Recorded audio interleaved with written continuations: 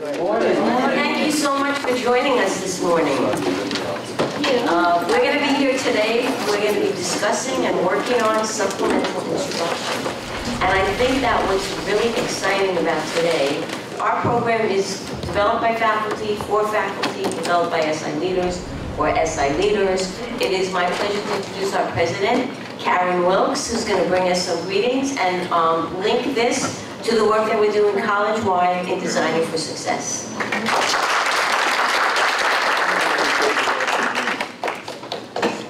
Up here. Good morning, everyone. Good morning. It's so nice to see you all here, and some people I haven't seen as much now that I am, way over in the bow of the ship. So it's really good to be here, and thanks, Janice, for inviting me to say a few words about this. And thanks again to the faculty of SI leaders in their classrooms, to our STAR SI leaders, our students, to our coordinators, and to those of you who are interested in possibly doing this. I don't know if Janice is going to be presenting any of the evidence that we have. Okay, so the great thing about SI is that we now have a growing body of evidence about its impact on student success. And so specifically in remedial courses and specifically in math, and we all know that math can prove to be a significant barrier to student success. So this is an intervention and a strategy that works. And so let me link that in a second to Designing for Success. So as you know, we've been discussing all year phase one of our strategic planning process, which is Designing for Success.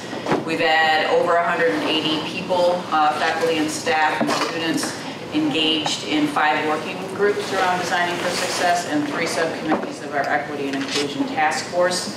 A couple weeks ago, I'm a little blurred on the time, but I think it was a couple of weeks ago, we had 3 student forums and had really, really good student turnout, about 75 students per times 3, whatever that equals. So that's really solid in terms of student input on what it takes to improve student success.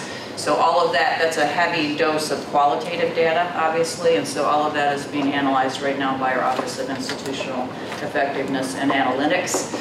We've also been working through that office throughout the year to really dig deep into some of our key issues in terms of student success, specifically why our retention rates are going down, why we continue to have stubborn equity gaps, particularly for Black and Hispanic males at all transition points along the way.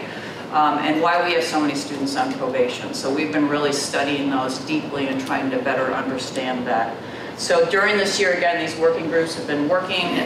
Their end-of-year reports are due at the end of June, and those will help us frame what we do for phase 2 of strategic planning, which will take place next year, culminating in the publication of our 2020-2025 strategic plan in this spring. And so what we're trying to do right now is frame up what that's going to look like for next year based on what's happened this year, based on what's happened in the working groups, based on the quantitative analysis we've been doing, based on the qualitative analysis we've been doing. And so the framing idea right now for Designing Success Phase 2 is about taking what works to scale. So we know, for example, and you know this, that students in cohort programs do better than those who are not in cohort programs. We know that students are in ASAP, are in BMCC Learning Academy, College Discovery, EDGE, Out in 2, any of those cohort program students are much more likely to graduate in timely fashion. In fact, often have double the graduation rates of our overall population. Right now, about 30% of our students are in one of those programs, so the question for us is how do we get to 100%?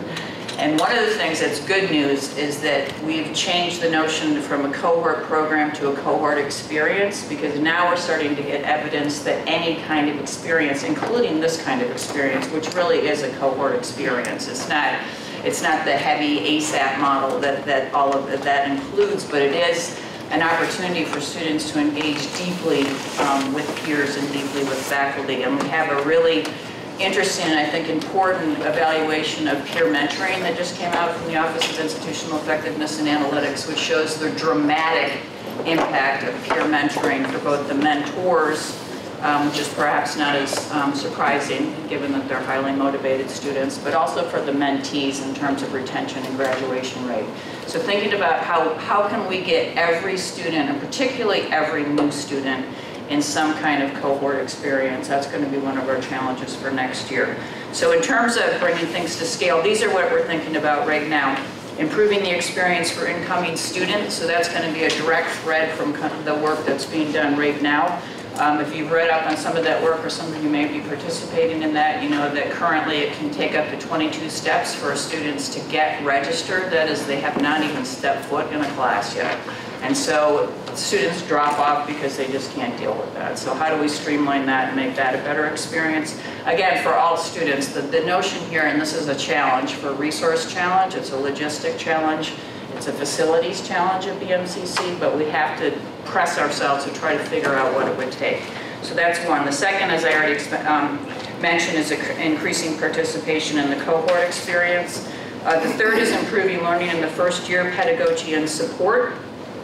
Things underway like looking at the new student orientation, looking at the creation of a credit-bearing first semester course. So there's a group of faculty exploring that concept right now. Looking at what it means to have culturally relevant and active pedagogy in all of our classes. I was just at AACC, some of us were there, and went to a session on the power of the first day of class and what should happen in the first day of class in terms of retention and success. And so it's thinking about that. How can we really work with faculty to improve the student experience in class and out?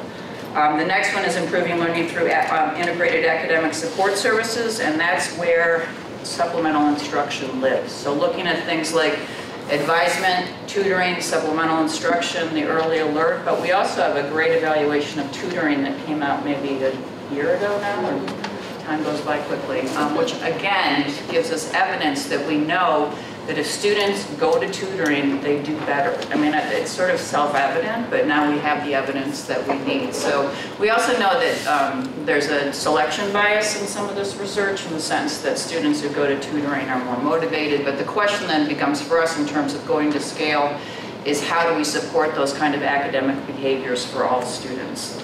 I think I'm on the fourth area, integrating career development throughout the student experience. So that's been a push this years to figure out how we can provide for students from the front end an opportunity for career exploration, development, and preparation, again, for all students. Now, this is a very heavy lift. So we have a career services office that has about 9 staff members for 26,500 students. So how to bring that to scale is a huge question. And I know this is a matter of some debate for some students, but for some faculty, but students tell us that they want to have a career that's meaningful for them, that can transform their lives, that can transform their families' lives. So I feel like we owe it to them to provide that opportunity. The next one is strengthening our culture of care for students, faculty, and staff. CUNY just did an assessment of community college students and found some very alarming rates of food insecurity and housing insecurity and homelessness among community college students.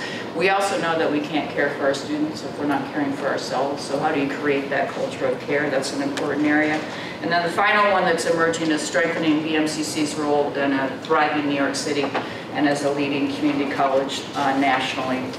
And things that might fit into that area include things like service learning. One of the things that we've been doing is throughout this year is really looking at our mission statement and saying, are we achieving this mission statement? So one of the things in that mission statement is preparing students for careers. And so when we have the debate about the extent to which we should do career development, it's right in our mission statement that we're going to do that. Another piece that's in our mission statement is preparing students for lifelong learning and civic participation. And so figuring out the extent to which we're really achieving that is important, and figuring out how service learning fits into that. So that's sort of where we are. We actually have a Design for Success Steering Committee meeting this Friday. And then, as I said, we will, the working groups, all 8 of those working groups will be submitting year-end reports. We'll put those up on the web. And then over the summer, we have to figure out how to frame this thing up. What I imagine will happen is we'll have a steering committee, we'll have co-chairs of each of these goal areas, so we'll have 1 faculty member, 1 staff, probably a cabinet sponsor that's not the co-chair, but that just checks in periodically.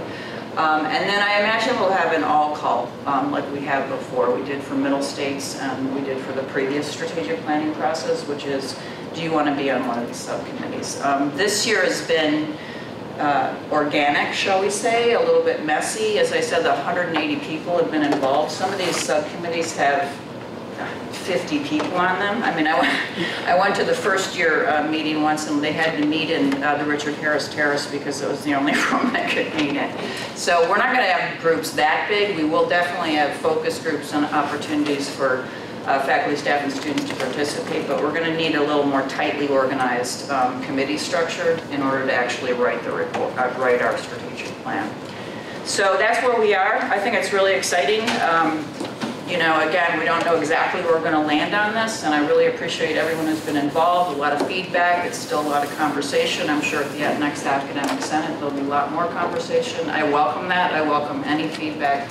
And we certainly welcome your participation. And thanks for being here, because this is, as I said, a central strategy in terms of dramatically improving student success, which is our goal, doubling our graduation rate.